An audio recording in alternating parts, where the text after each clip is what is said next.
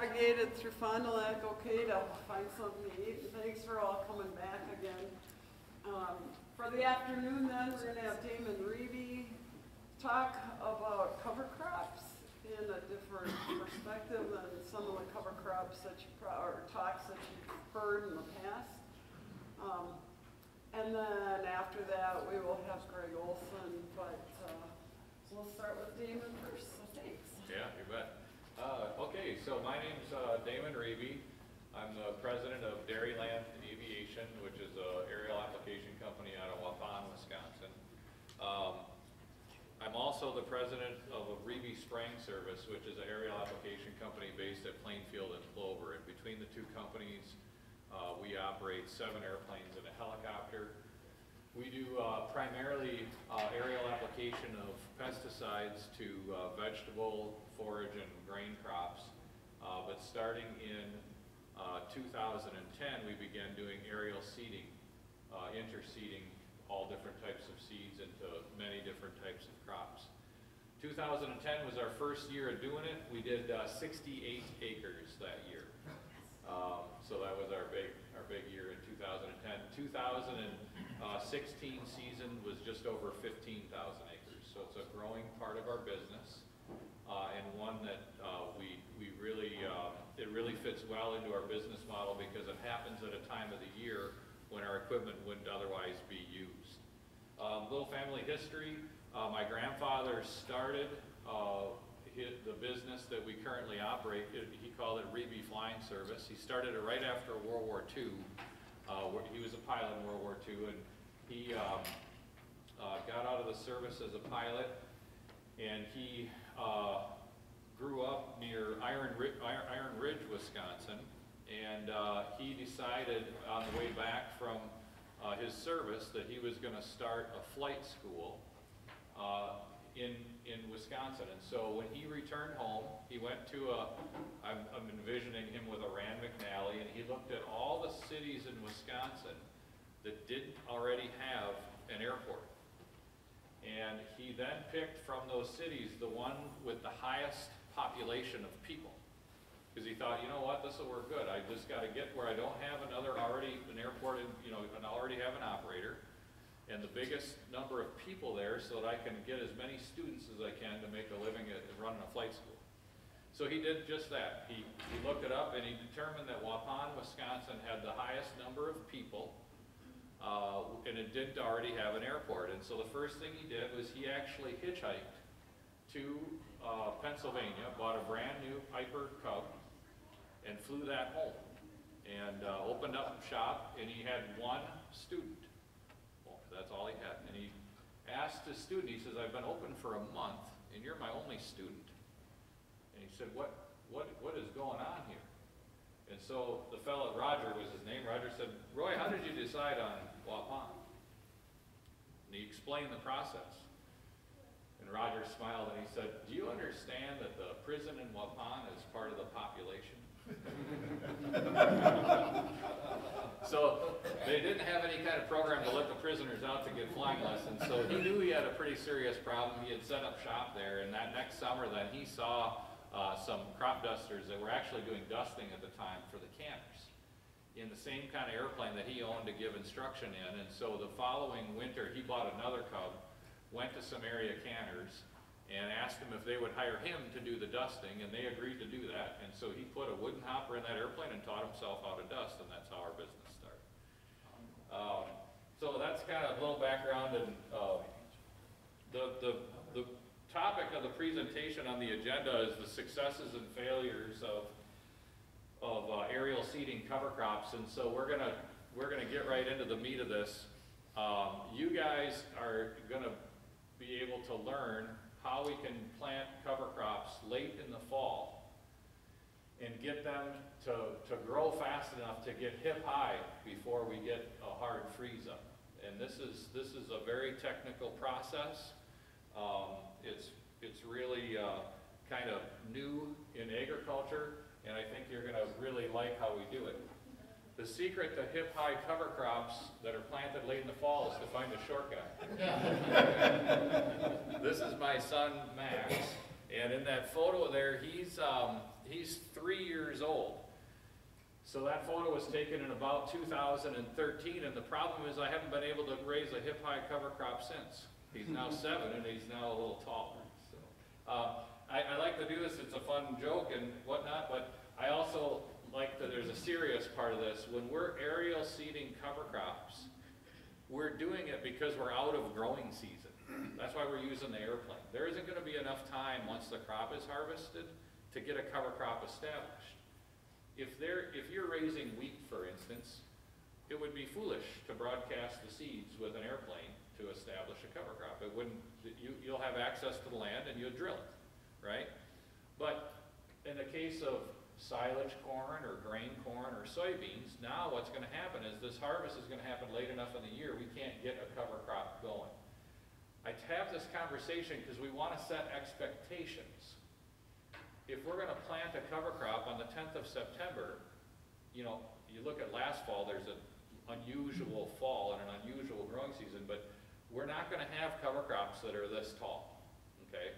A successful cover crop would be a grass species that maybe gets to be a foot tall. That would be something that we would really be celebrating as an excellent stand in a successful establishment. So now we're going to get to the actual what we're going to talk about, right?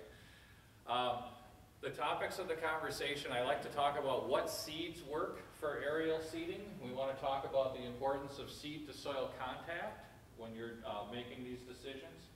The critical need for sunlight for these cover crops to be successful. And this is really key. I'm going to beat the sunlight thing to death. We're going to really hit that hard. We're going to talk about other causes for stand failures that we've learned over the last several years. We're going to talk a lot about failures, but we do want to show you some pictures of when it works. We focus on failures because when it doesn't work, we need to know why it didn't work so that we just simply don't keep doing that again, right?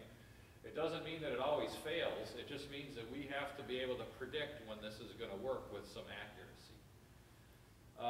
And then the final thing we're going to talk about, as long as we have time, is how we actually do the seeding. How does that airplane flying over the field at 150 miles an hour possibly put these seeds out in a uniform manner? And we're going to describe how we go about that.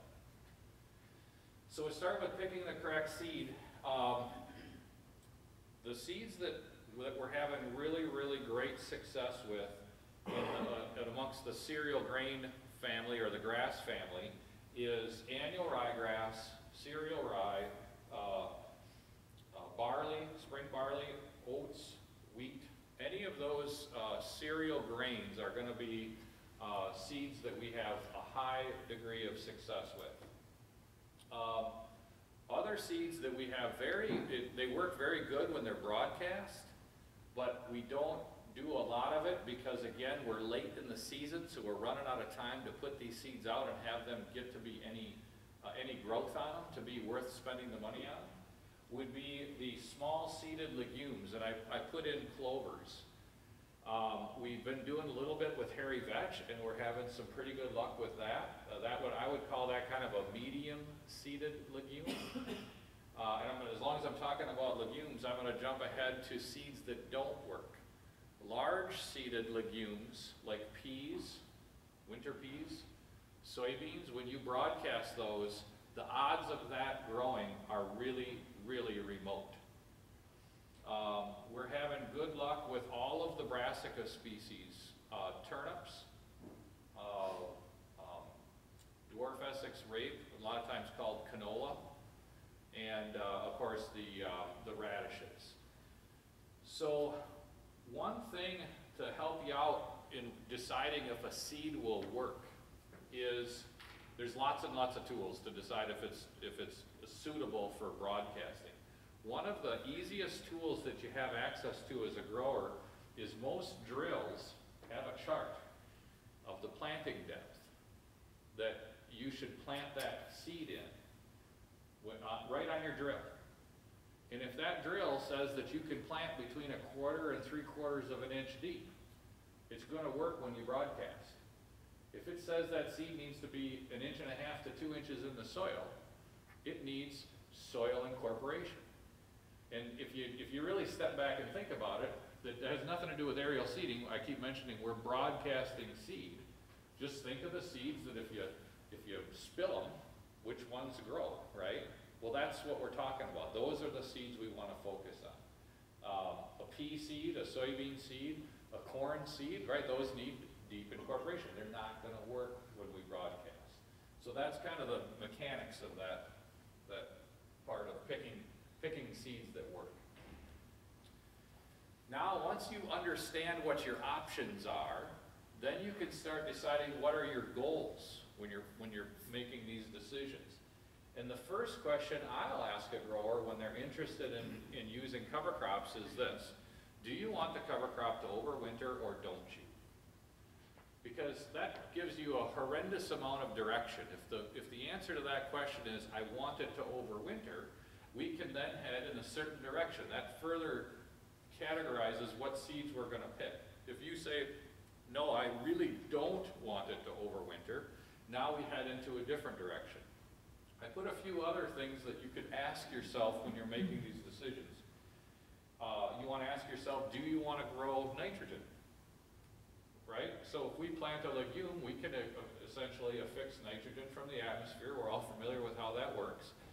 So if that's your goal, now you know you have to pick those legume species. The question then you have to ask yourself is, if I do this planting, interseeding, on September 15th or September 20th, is there enough time to get that legume established and actually get enough growth out of it to actually generate that nitrogen? And in a lot of cases, we don't really have the amount of time needed to really get things up and running.